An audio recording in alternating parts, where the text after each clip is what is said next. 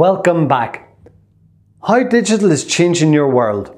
Is it, you may say? Well, let me show some statistics on this. If we go back to 1790, the year 1790, around 90% of the available workforce was producing the goods and consumables that we would eat today. By 2010, that number had shrunk to less than 1%.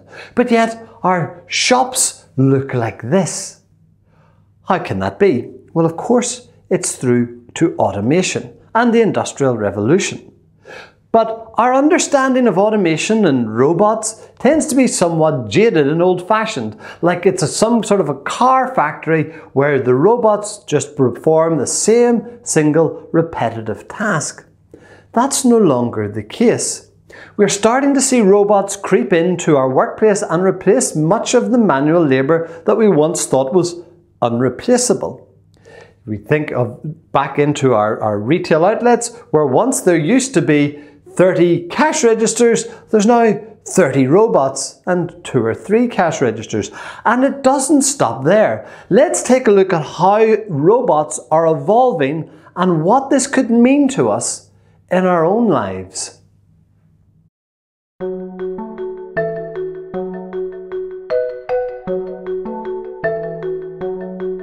Meet the Baxter Research Robot, a new generation of robots. The Baxter Research Robot is a complete platform for less than $30,000. The robot has 2 7-degree of freedom arms, 3 integrated cameras, 2 on the wrist and 1 on the head, as well as sonar and range-finding sensors. Through the Software Development Kit, or SDK, researchers have access to measurements and control of each of Baxter's 14 arm joints, and these include joint position, velocity. The interesting feature for me in that video was that the human replacement cost, the robot equivalent, was around $30,000. These robots know how to fold clothes, stack shelves, pour drinks, and more. And this is just the start. So over the next 4 to 5 years, we're going to start seeing a lot more mechanical muscle replacing what was always labour-intensive jobs. And this technology adoption is going to do nothing other than speed up. Let's give a quick example. Back in 2005, this photograph shows the Pope being inaugurated in Rome. There is one lady who happens to have a camera phone and is taking a photograph of the event. But fast forward to 2013, and this is a photograph from exactly the same position.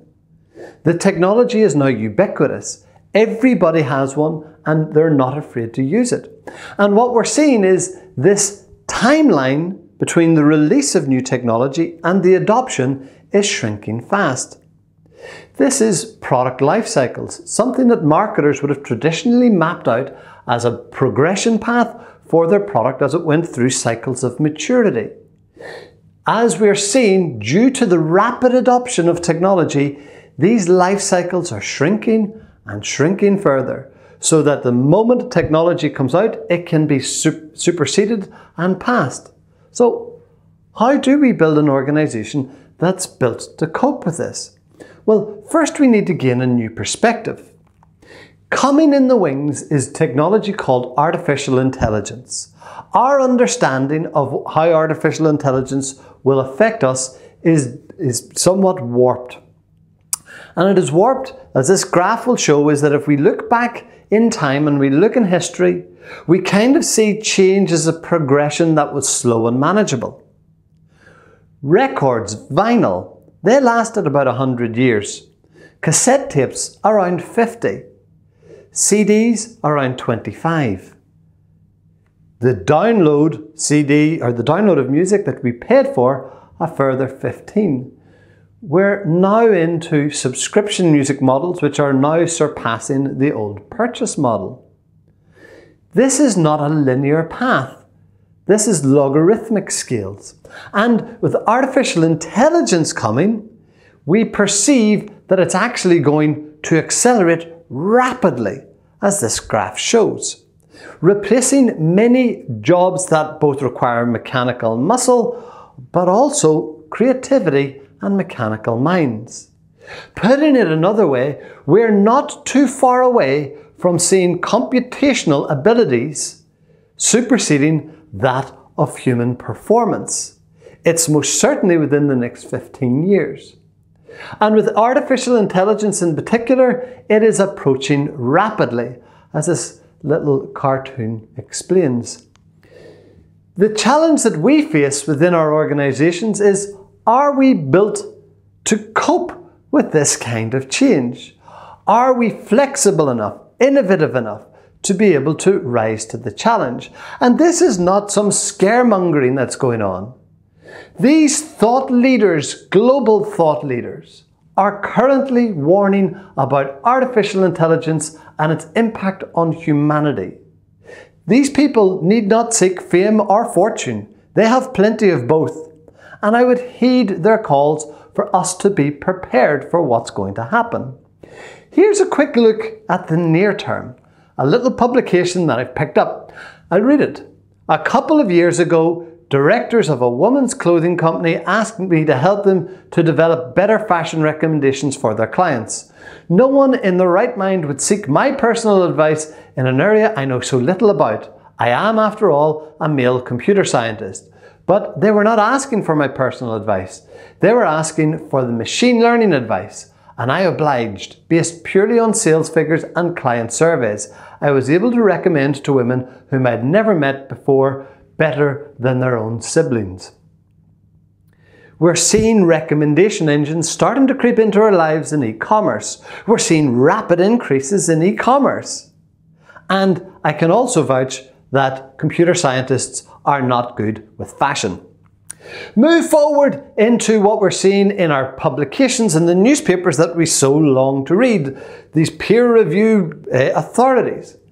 Most of what's actually appearing now is starting to be generated through artificial intelligence. We're seeing financial data that can be selected across many fields, analysed, sentiment understood, and interpretations and predictions of the future made.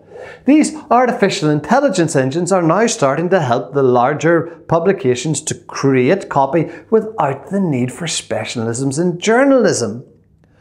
So where will it stop? I'm going to introduce the ABC of disruption. Let me explain for a second. If I were just to take accounts for 1 second, and accountancy, we're seeing changes happening in countries at a state level where the state is saying, if you want to deal with us on a transactional basis, you must submit your tenders digitally, you must purchase from us digitally, invoice us digitally, we will pay you digitally, and we will track all VAT and tax issues automatically. We're seeing changes in personal taxation in the United Kingdom where everything will be taxed as we go along rather than submitted at the end of the year. This has a massive, profound impact on a profession that's as old as commerce. And what we will typically see, the response of the industry, is to hand wave, say, yes, but we are actually up into the higher ends of corporate finance. And what happens, as we see within disruption, is the nibbling starts at the bottom and rapidly moves up. The letter B, banking. Let's look at what nibbles at the bottom look like. Because banks once used to make money out of cash machines, make money out of foreign exchange, make money out of small loans. Now there are so many who have moved into the small loans area that they're finding to be uncompetitive. So they, feeling the heat, move up into some form of higher corporate finance, and in comes crowdfunding, a new internet phenomenon that would not have been possible before the connection of people through the web. What is it that the banks do? Tend to get a little bit hand-wavy, buy more technology, invest in the technology, and perceive that their position will be safe for another while. I'm afraid not. And we are only now on to the C's and cars. What's going to happen when automated driving vehicles appear on our roads? They're already in California and starting to permeate the United States. Whilst the technology isn't there just yet for fully automated autonomous vehicles, it's not too far off. And this won't have just an impact on us as individuals, able to go for a night out without the worries of how we're going to get home. It will have a profound implication across many industries. How do you insure a car when you're not actually driving it? Why do you need a car? You only need a car to get you from A to B, and it's parked 90% of the time. How does the city cope when cars are intelligent enough to be able to talk to one another? They understand how the city has to flow. They understand how the traffic system needs to go and where the line of least resistance will be to take you on a journey. Does your city or town need that bypass once this technology starts to creep into common usage? That's a burning question that they need to ask. But to me, the first burning question that I would ask you to ask yourself is, are you prepared for all of this?